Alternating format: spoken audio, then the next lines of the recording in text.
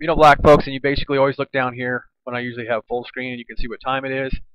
And we got this long till this activity, and want to talk more about what our tax-paying dollars pay NASA, and they don't disclose. Okay, military stuff, yes, they don't have to disclose that. Okay, uh, I'm even biting my tongue on some stuff.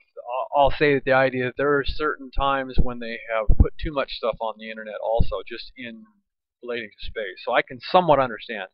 What's annoying is uh, times that we have that you have seen in the video just before this one of the idea that stuff, this material here, and I'm going to go to it, I guess, while I'm blabbing here, is this stuff is out in space. Okay? Now, this is water, moisture here. Okay? Now, I'm going to go to photos and pick up some of the tetrahydrons, and possibly this might be 3 of them right now, right there. Because this webcam refreshes, this is USGS, checking out what's going on at, now we get moisture up there on these cameras. So sometimes it's annoying that the idea that you don't know, you know, some of it can be moisture and some of it can be light propagation from outer space also. See, now it just refreshed.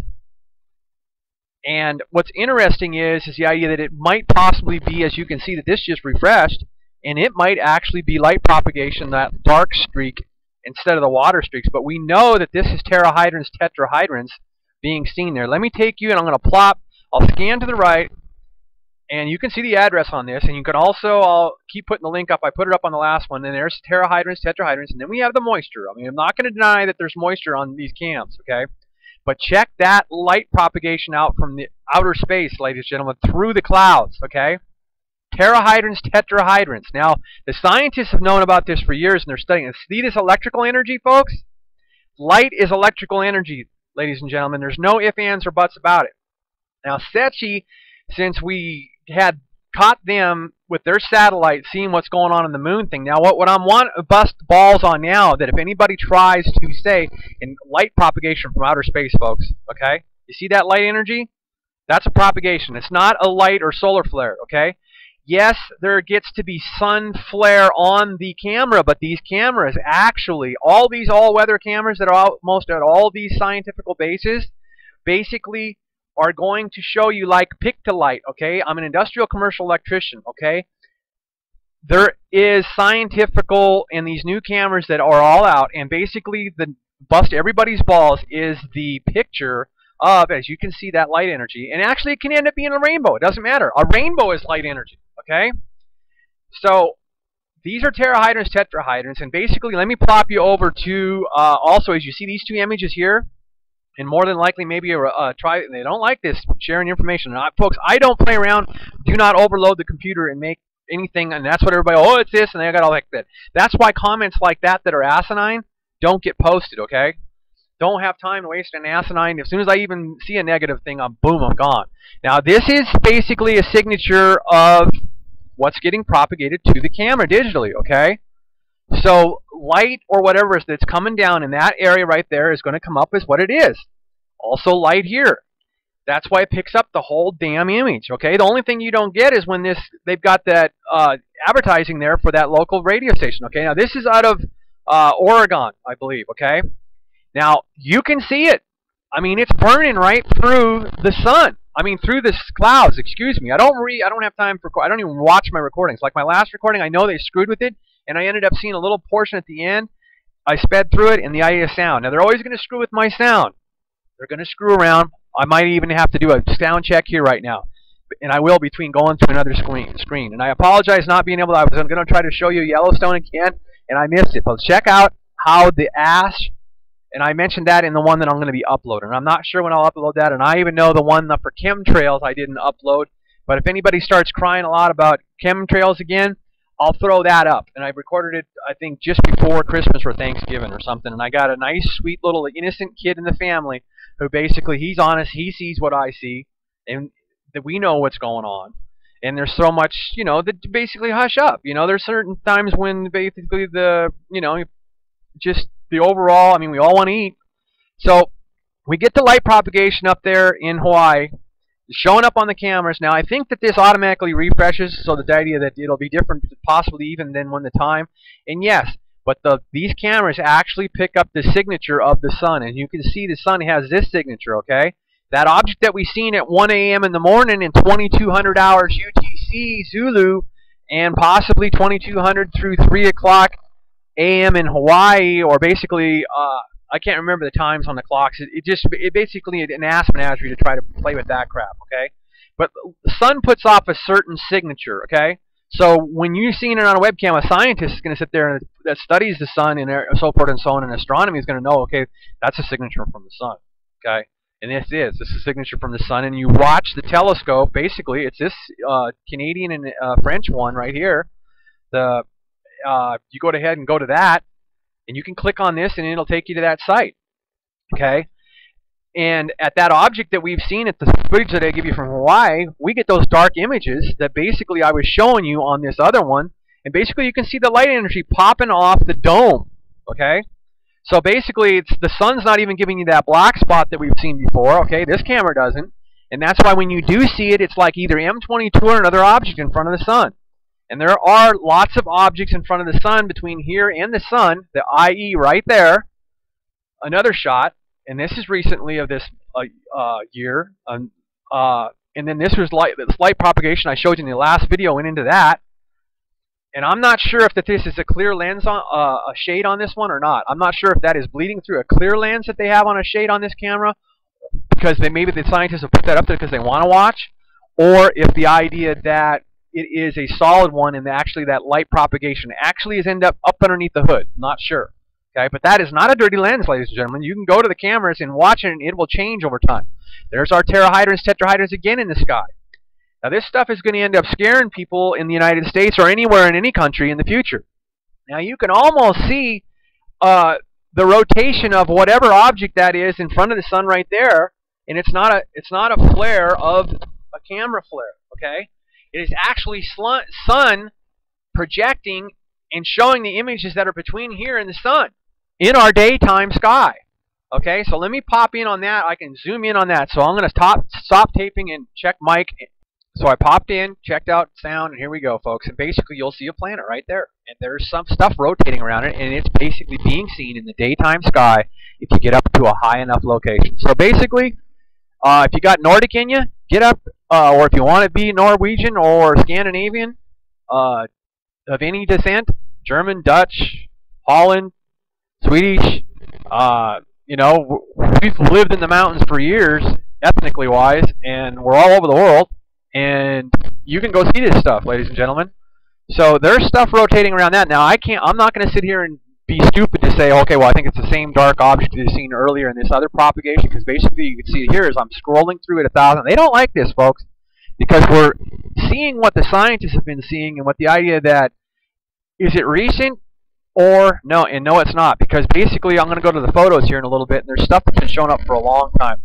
So basically, you can see planets, ladies and gentlemen, during the damn daylight, okay, in certain parts of the country. And you're going to see it at lower sea level and below sea level also, okay, because the stuff is basically can be seen. Now, I'm saving tape time, and that's the sun up there, folks, okay, and then that's some objects that are below it, okay, and it's between us and the sun. Now, the stuff's hella still way out there, but the NASA now, basically with us finding that satellite, I'll basically scroll left here and keep getting the words in. So because I don't write no scripts, folks. Just go ahead and blast the data out to you, okay? So they don't. What I'm worried, or not worried, I'm just basically warning people that the idea that this light propagation that you've seen on the last video that I did just before this one, realize that it would end up that they could turn around with the BS of even using what I'm putting on the internet. But listen to what I'm saying. That object. So what I'll be able to do is when I go to photos here in a second. I'm just basically cruising around the cameras right now because a lot of these update. Now there's some old footage that they end up showing you that some don't update their front shot, and then you click on that picture and you'll go to the today's shot. Now see, this camera showed you today. Sun showing up in the camera, nothing in front of the sun. So see, these cameras that everybody's always been saying that glitch, the key is the famous photographer that used to live around Yosemite. Okay, now there's your terahydrons also. You end up seeing it in this bright stuff. In these planets and stuff, and everything that see, and now that's not that satellite from, because that's what they're going to try to pull, ladies and gentlemen.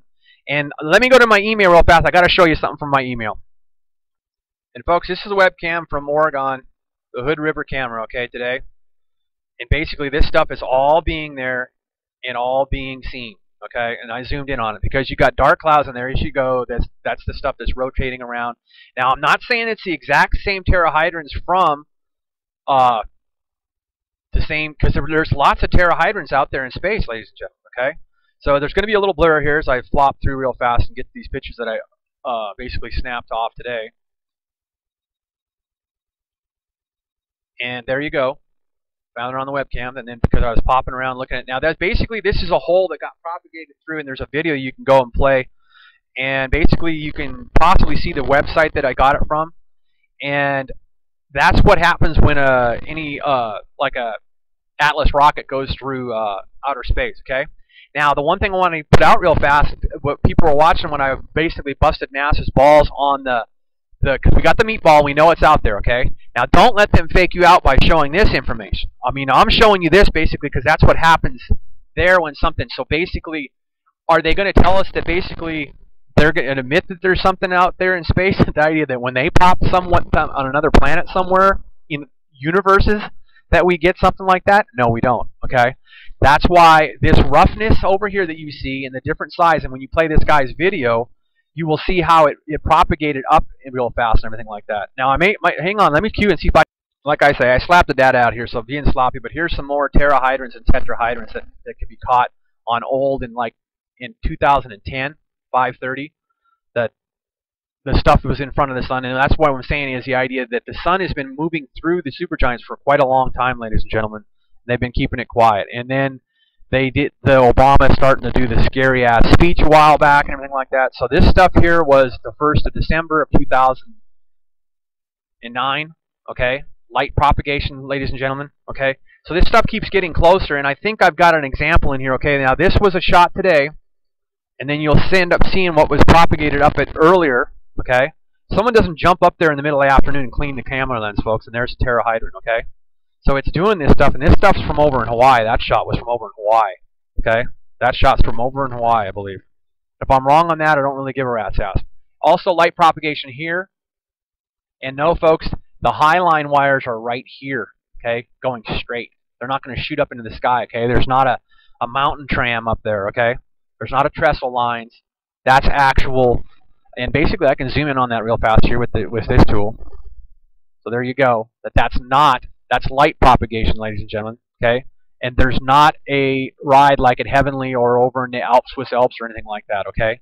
That's light propagation, and that shot was taken also today, okay? As you can see, January 3rd, 2012, okay? So now an older shot of things over here of 12/17/01, okay? So what it was is basically, I think I'll have a shot here of where I took a shot of, yes, this is an earlier shot of like today, and then basically this is from 12/17/01 in 01, and you'll see this V right here, and I can zoom in on that again on this, and you will see that this web camera picked up that. Now I can't scoot over, so I'm going to have to scoot back out on the zoom, but it picked up that V action or whatever that color action there, right? Well, today it's gotten a lot closer to Earth, ladies and gentlemen, because that's it right there.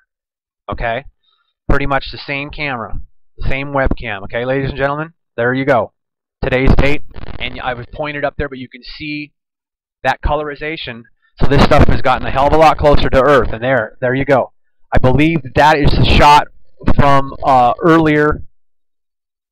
That the idea that was the date on that one. Okay, because and then also I'm not sure if this is an object that's being propagated from outer space, or if that was an instrument that they had set up. It could have been an instrument that they had set up there. You'd have to go back to that day and research that footage and see if that's actual light propagation, but it honestly somewhat looks like but it could be a light propagation from that V down here onto Earth, 3704. So that's how long that the sun's been going into the supergiants. And then this shot was from that date I just had there flashed, and that's what you can see in the daytime sky over in Hawaii right now, ladies and gentlemen. Now, I'm not sure. I think that possibly is a cloud burst, too, probably from the volcano heat that gets put up in the air. But I do know that that's a terahydron connected to these down here, and you can see the terahydron there. So what I'm trying to explain to everybody, that it's not this going to be when they say that, oh, it's the space. So we'll continue this video, folks.